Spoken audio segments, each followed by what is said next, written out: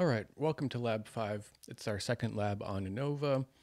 Last time we basically didn't get through in class all of Lab 4. We were just about to start talking about simulating the F distribution. We'd done all these other things. And so, for example, just to remind, we were looking at a textbook example of some data where we had 20 subjects. 5 subjects were in each group. There was 4 different groups, and we saw how we could use the AOV function to compute an ANOVA table and arrive at a F value, and that represents a ratio of how much variation there was between the means and how much variation there was within each group. And this ratio, here we see there's 7 times more variation between the groups than within the groups. The ANOVA function gives a p-value here. This is the probability of getting a value of 7.227 or larger. Now, all of this stuff here, the degrees of freedom, sums of squares, mean squared errors, and the F value come from the data. These are summary statistics, right? We estimate the sum of squares from the data. We divide them by the degrees of freedom to get the mean squared errors, which are variances. And then this 7, that's 16.98 in the numerator divided by 2.35. So all of this stuff just comes from the data. Last time we didn't get to the concept of this p-value. One thing that I think is sometimes confusing is where does this p-value come from? We see that the F value is computed from the data. Well, where does the distribution of F values come from that gives us this p-value? So this is something I hope to clarify in today's lab. Our general question is, how can you know if your experiment works? We'll be thinking about specific designs with one independent variable and multiple levels, more than 2 levels. So this is an extension from last semester where we were only considering designs with 2 levels, say a control group where nothing happens, and an experimental group where you do a manipulation. You might want to know if there's a difference in your measurement caused by the manipulation. Well, you can have more than 2 groups if you want. You could have, say, a control experiment, a control group where nothing happens, and then several groups where more and more of something happens, or a bunch of different things happen. All of those could be examples of having an independent variable that you manipulate across many different groups. You might be interested to determine whether your manipulation causally changes something about what you're measuring. It could change lots of different things. It could change the means in the groups. It could change the variances. The ANOVA is set up to help you examine possible changes in means that are not due to chance. We're going to be talking about experiments where different people are assigned to different groups. And so we recognize that this random assignment process can introduce variability. The groups will be different because we put different people in them. And so we know right away that one reason the means could be different in the different groups is that we had different people in them. And that wouldn't be really great evidence that our manipulation caused the difference. So we're interested in coming up with methods to sort of sort out, what differences are likely caused by the manipulation and what differences are caused by the random assignment process or the existing variation in the measurement. So what we want to do is think about the kinds of differences we could have found in the long run. As we just mentioned, the F value is something you can compute from your data that gives you a number that that gets larger as when the variance between groups is a bigger amount than the variance within your groups. A moment ago, I asked the question, where does the F distribution come from? I want to point out that in R, just like for other distributions, there is this thing called an F distribution. You can look it up in help. So I'll just type RF. That's the name of a function where you could sample random numbers from an F distribution. There's also the quartile and the probability function, the density function. So just like the other normal distribution function and things like that, there's a family of functions for the F distribution. The design we were thinking of from lab 4 had 20 subjects in 4 groups. The F value, the degrees of freedom there would be 3 in the numerator and 16 in the denominator. And if you, say, put those values into the RF function, we could sample 1,000 values from an F distribution. So here's those values sampled, and we could make a histogram and we could see, okay, apparently the F distribution on these degrees of freedom looks like this. Okay, well, you might be wondering, well, what is this F distribution that we're talking about? It's a good question. Let's head back here and start thinking about that. The F distribution for a null hypothesis is effectively a massive distribution of control experiments.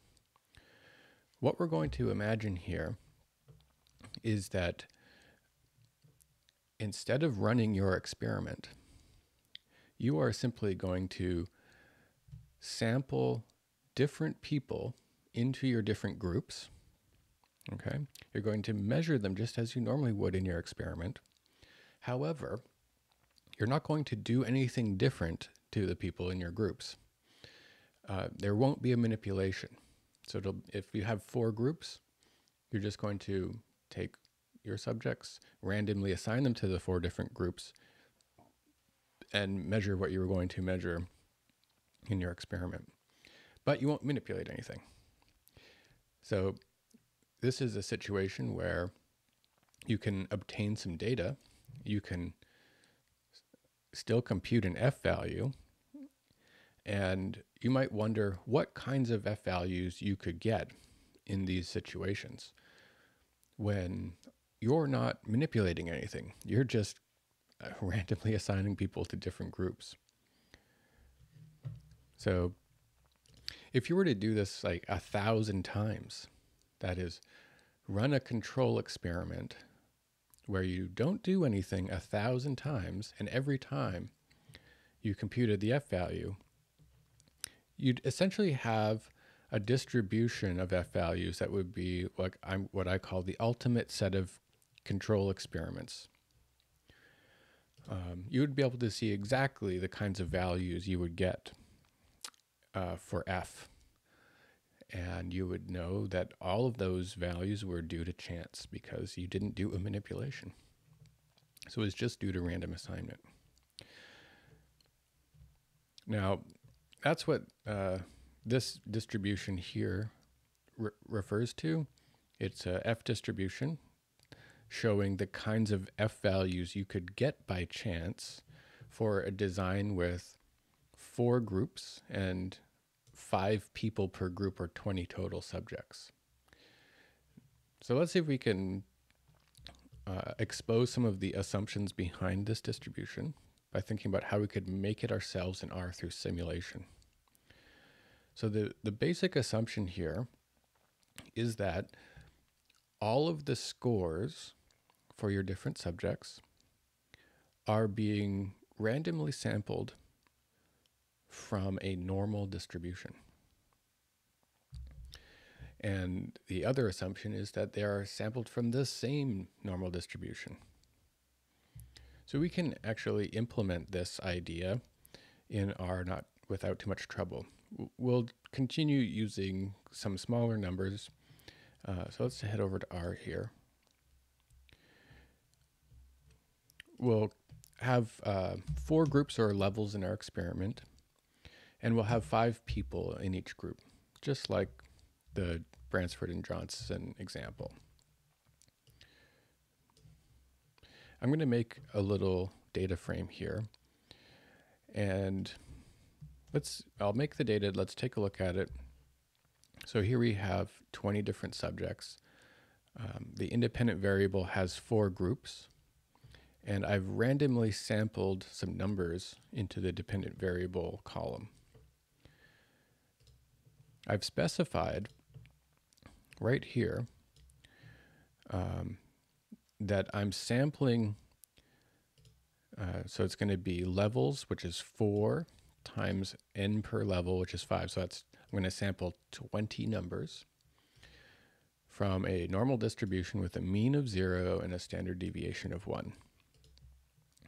All right. Now, on average, all the groups, in the long run should basically be the same because they're all, the scores in all of the groups are being sampled from the very same distribution. Nevertheless, we can conduct an ANOVA. So there I did that. I computed all of the ANOVA terms for this random data, and I'm extracting the F value from the ANOVA table. So let's just quickly look at that. So the ANOVA table is right here, and this particular set of random data had an F value of 0.073. Okay, so that's a pretty small F value. If I was to redo this, rerun this line here, I'm going to resample the values in the dependent variable. So we could do it again and see for this ANOVA, for this set of random data, what do we get? An F value of 0.12. Fine, let's do it again. And what F value do we get? 1.1. These aren't impressively large, but we're seeing that we can randomly get different F values in this situation for this design. Now, if we head back to lab 4, where we're looking at some sample data. In this sample data, we got an F value of 7.227. And that seems unlikely according to this p-value. Well, how likely is it to get a F value this large just by random chance? If we continue doing this process I was doing by hand many times, so create random data sampled from a normal distribution, compute the F value, and do that many times. I've got some code set up right here to do that.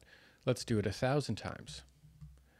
So this is like running 1,000 different control experiments where every time the values that you measure for 20 different subjects are just random numbers sampled from the very same normal distribution. Every time we save the F value. So I put them all in this variable here. So these are 1,000 different F values from all the 1,000 different simulations that we did. What does this look like? Well, this is a simulated distribution of F values that you would get from your control experiment. I'm going to put them into this data frame F comparison. And what I've done here is, first of all, I've taken 1,000 random F values from the analytic distribution, the one we get using RF from R.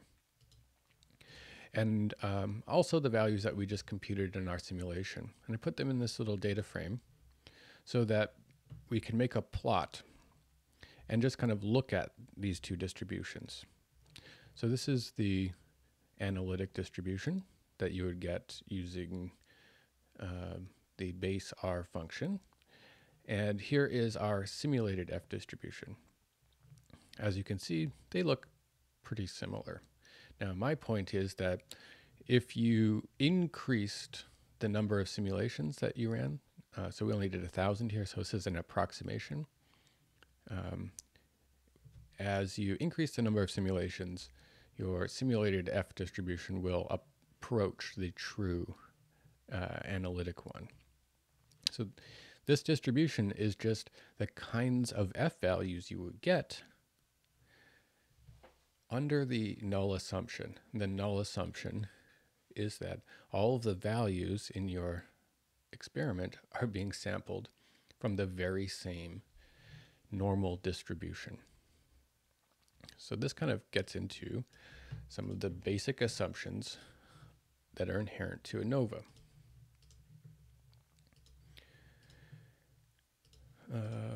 Here we go. And I've just said this a couple times, but the basic assumption is that all the numbers in your data are sampled randomly from the same normal distribution. I want to make a couple points here. If you remember last semester, we talked about normal distributions having the same shape. All of them have the same shape. They've got different means, and you can have different means and standard deviations, but the shape is the same. So what that means is the kind of F distribution that we get is always the same, no matter what the parameters are of the normal distribution.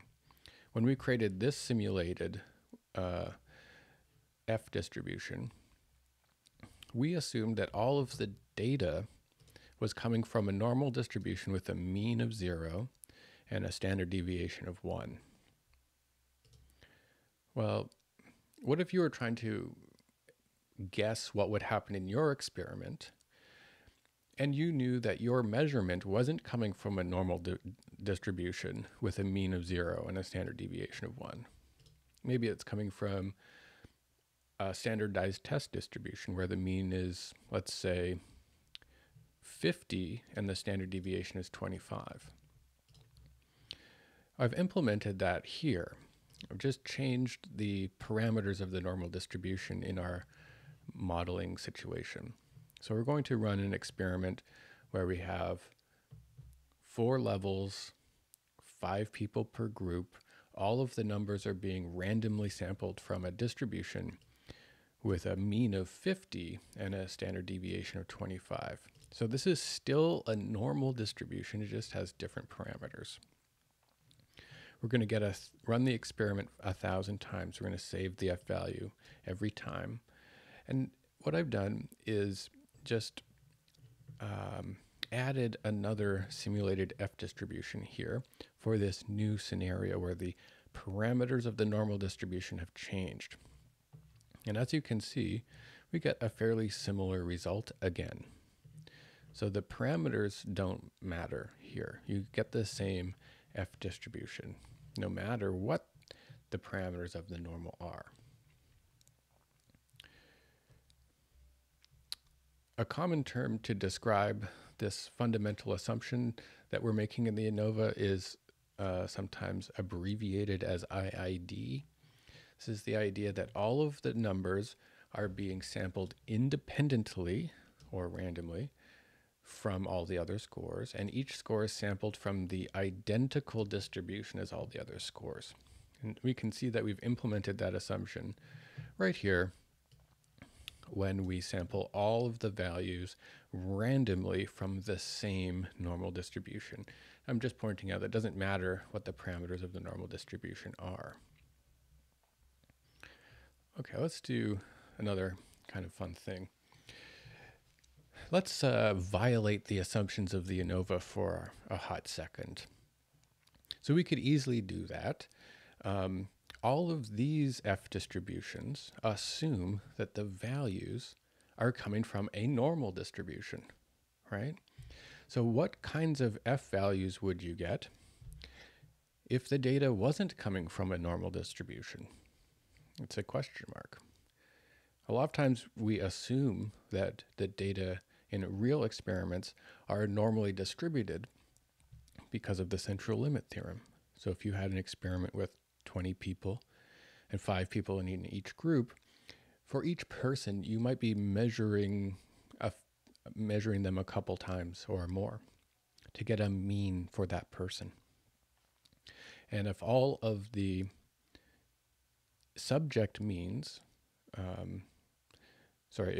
if you have multiple measures per subject and you're looking at and you enter their means into an ANOVA, you can assume the subject means will be roughly normally distributed because of the central limit theorem.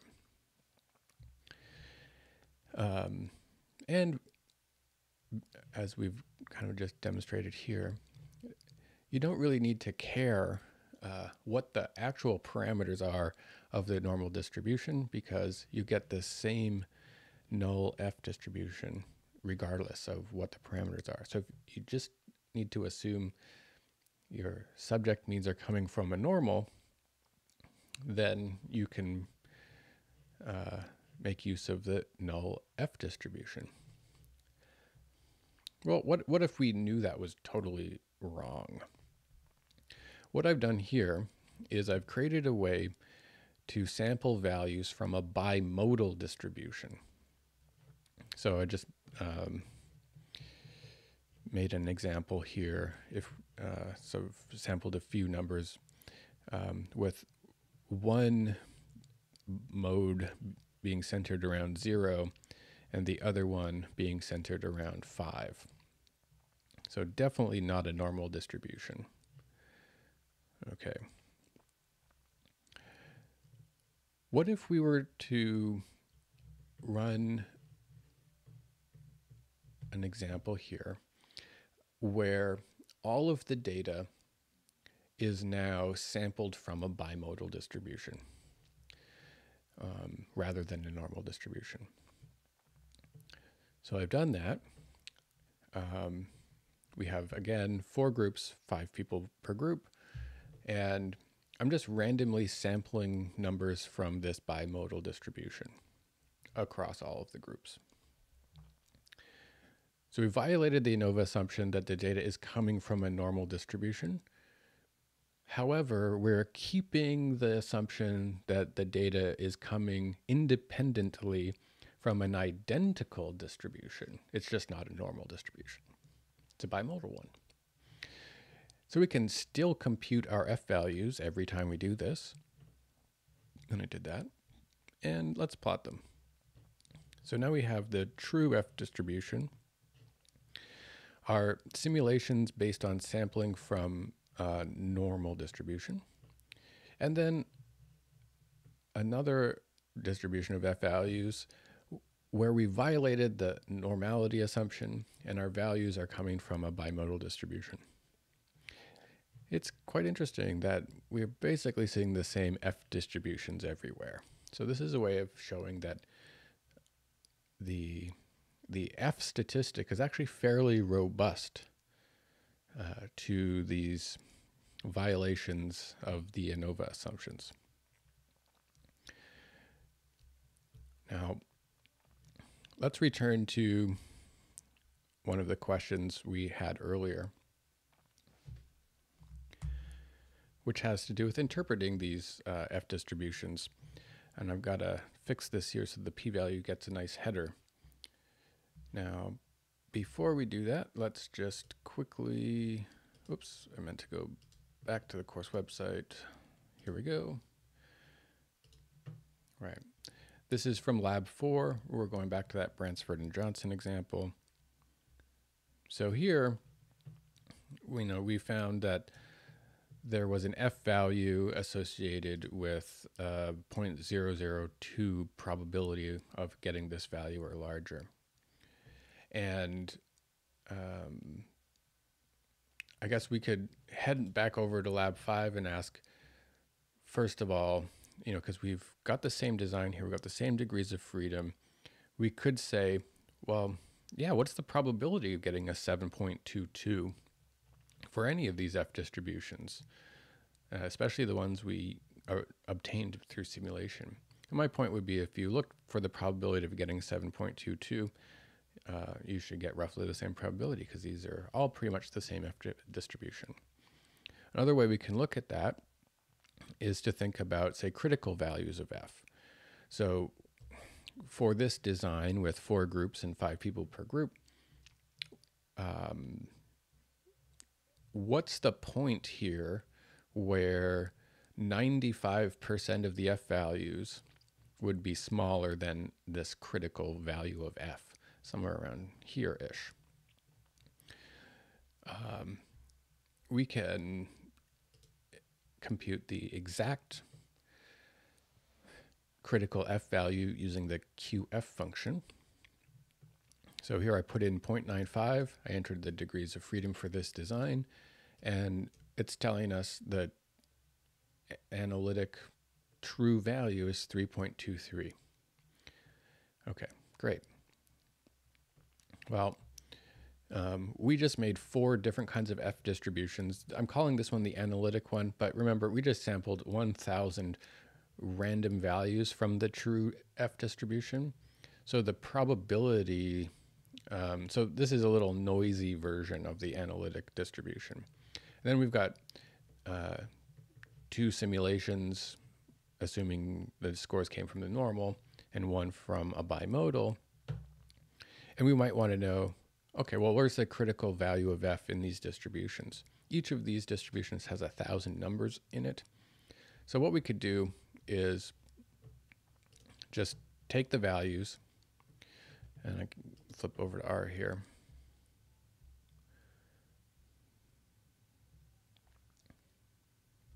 So we have this. And I just want to make sure. All right, needed to make sure I'd run all the lines of code appropriately. So let's take a look at our F comparison. This is a data frame here. It's got a lot of data in it. It's got the 1,000 values that I sampled from the RF function, and it's got 1,000 values for every simulation.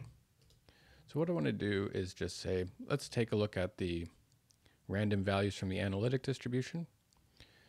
And if I use this kind of indexing, this will identify only those 1,000 values for the ones that where the type says the word analytic. So these first 1,000.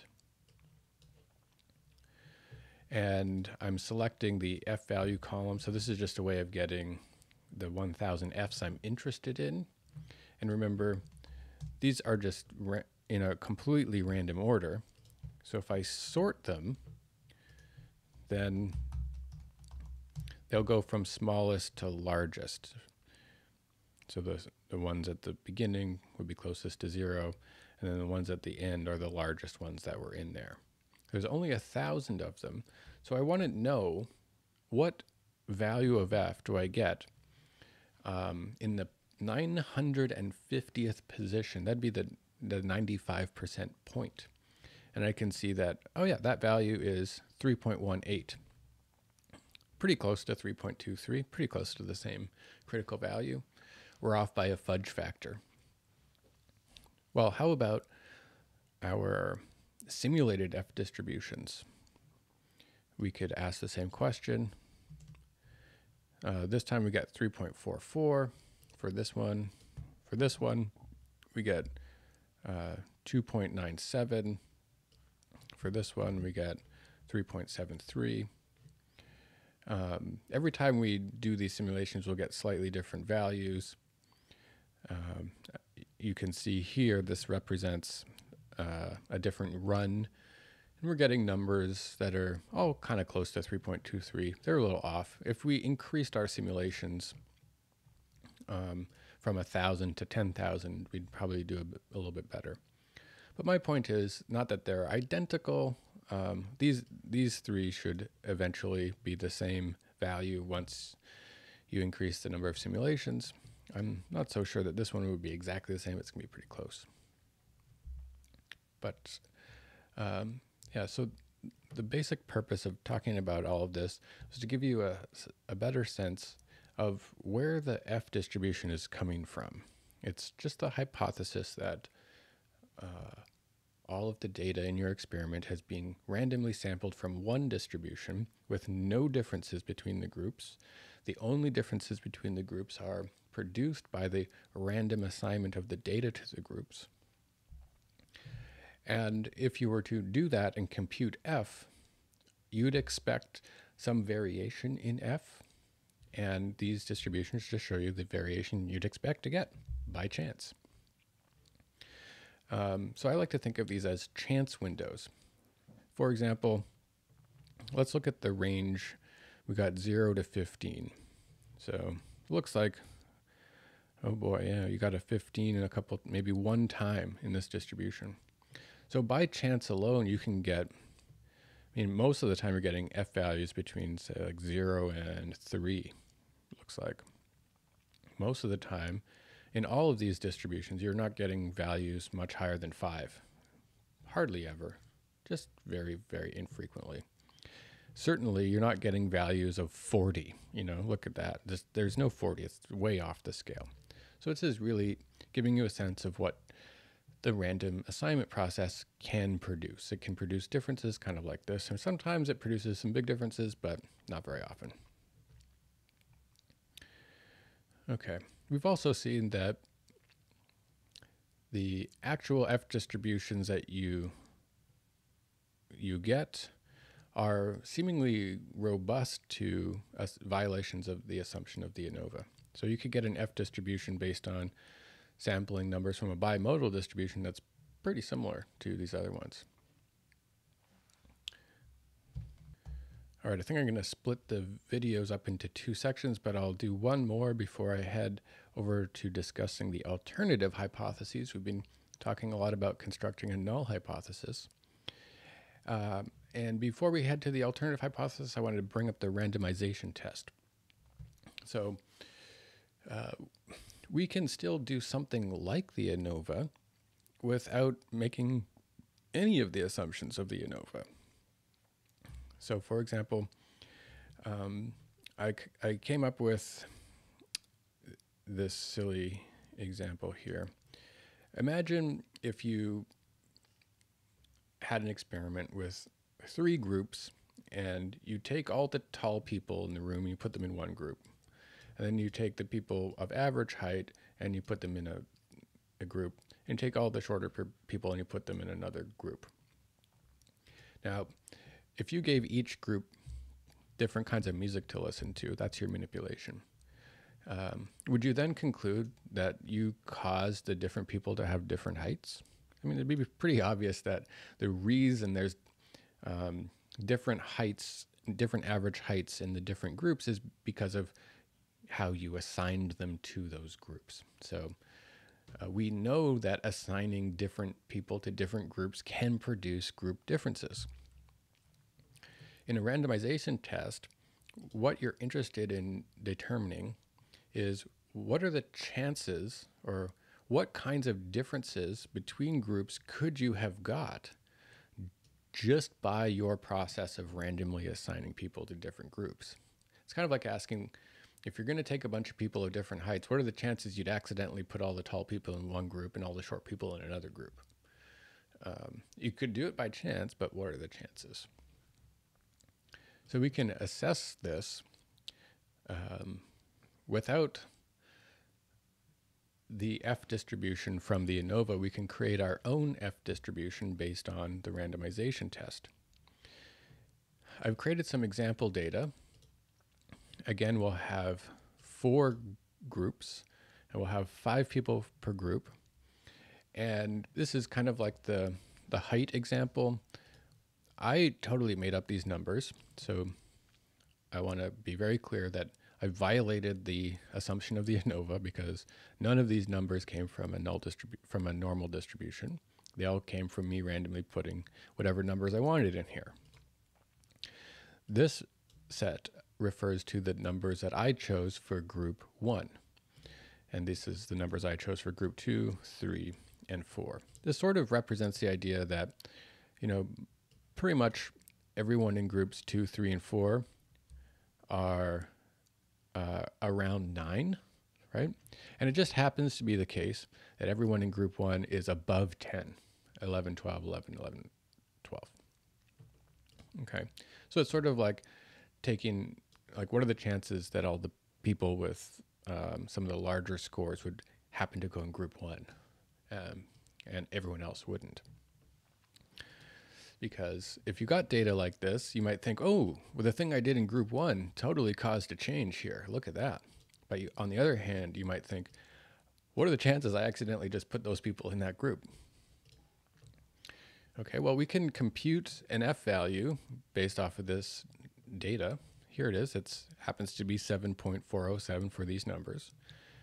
And this probability, though, that's associated with the assumptions of the normal distribution, that you get an F value this larger this often if you were randomly sampling numbers from a normal distribution into this design.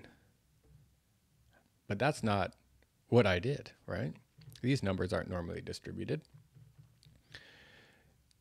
So we could say, because we violated the assumption of the ANOVA, this p-value is irrelevant to this F value. What we want to know is what kinds of F values could we have received if we imagined how we could have assigned these numbers differently. This is just one way that these specific numbers could be assigned to these groups. And we could certainly reshuffle the numbers, just completely randomize the order, or permute the sequence, and we'd have a different ordering. And we could calculate the F value for that ordering. We could do that lots of times, compute the F value every time, and we could see a distribution of F values you could get if you just randomly reordered the data. So I did that here. And it looks exactly like these 2 pieces of code where I define the data frame, conduct the ANOVA. The only thing I'm going to add is right here, I'm going to declare the data in the exact same order as before, but I'll just put it inside the sample function. So that means that every time we do this,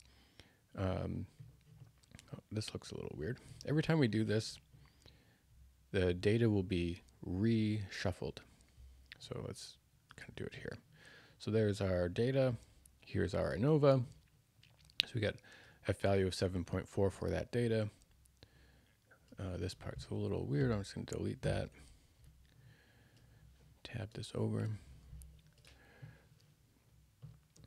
And if we were to look at the data frame, we can see that 11, 12, 11, 11, 12, those are the numbers that have been assigned to group 1, and all the numbers around 9 have been assigned to the other groups.